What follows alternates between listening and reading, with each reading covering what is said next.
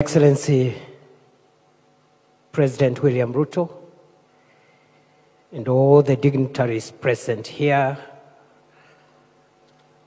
colleagues, ladies and gentlemen, fellow Kenyans, Your Excellency, the last 2 years, you've profiled our country tremendously across the world. No wonder the sentiments which my brother here, PCS, has made are the sentiments that are not only prevailing in Kenya, but also out there. And that's how it should be. Because, Your Excellency, other than being president and the CEO of our country, you're also our head of state and our chief diplomat, and the embodiment of what Kenya is, its values, and what its interests are. Your Excellency, this forum, and I want to congratulate the Foreign Affairs Ministry led by PCS Musalia and the PSs and everyone who has participated in this. This forum is a point of reflection and introspection on, number one, what is our national interest? And that question we will ask for as long as Kenya exists. It's not a one-off thing that we define and that's it. We have to keep on asking, what is our national interest? And as the ministry has presented through this draft and the stakeholders who prepared this draft, our national interest lies in some of the most sacred and bedrock principles that are espoused in our Constitution, including, but not limited to, the inviolability of our country. And everywhere, every inch of Kenya, where the flag flies and where the national anthem is sung, that space called Kenya is inviolable. It is the embodiment of our pride and should be protected at all costs.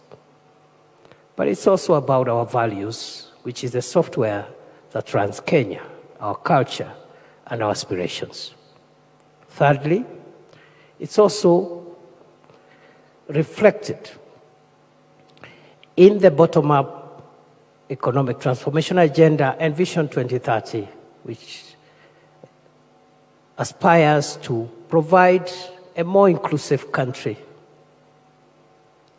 and greater sharing of the wealth and the resources of Kenya to benefit the entire population of Kenya and to pull as many people from our homeland, from dehumanizing poverty and sharing the ecological, natural, and the other resources that are available in our country to the benefit of as many people as we can. Your Excellency, that's the national interest, in my view. But it's also about the security and stability of our country. That leads me, as I move towards the conclusion of these remarks, to also say this, our national interest, is essential to our national survival. And therefore, this foreign policy is about the sustainability of our country in the decades and centuries to come. What is that will make Kenya survive in this very complex, competitive, and insecure world? Many decades when this generation might not be here, many centuries, obviously, when all of us will not be here. Is it not in making sure our country is stable as you continue to lead us, Your Excellency? Is it not in making sure that we protect the resources in our country, make them available to the majority of the citizens, fight corruption and make sure that the national wealth is used to benefit the country, projecting ourselves and selling our image out there as a country which is good for investment, which is good for business, and which can attract the resources from outside this country to come and benefit our people. Those are the questions that this foreign policy review should help us answer. And therefore, I am very, very, very proud as a citizen of this country that we are reflecting on these things at a time like this, and at a time when we are witnessing many changes across the world, the stress around existing multilateral systems, the emergence of plural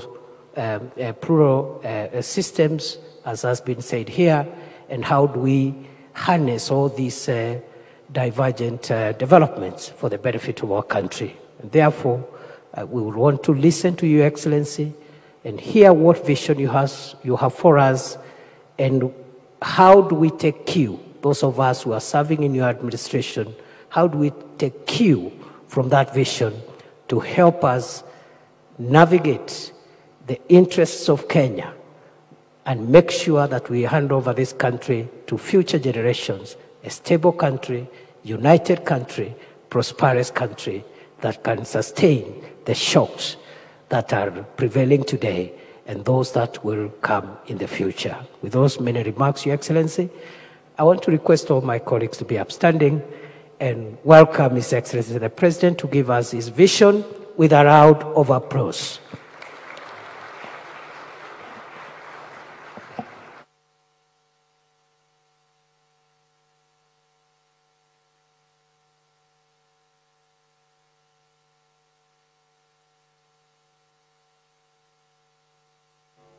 Thank you very much. Ladies and gentlemen, let's take our seats. Asanteni sana.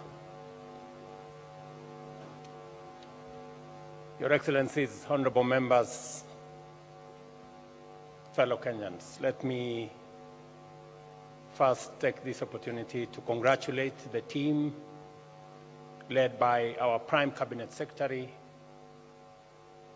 and the two departments of Foreign Affairs and of Diaspora Affairs for what I have seen is a job very well done.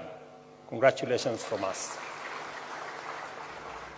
And today we mark a significant milestone in the crucial process of reviewing and consolidating our foreign policy into a comprehensive document.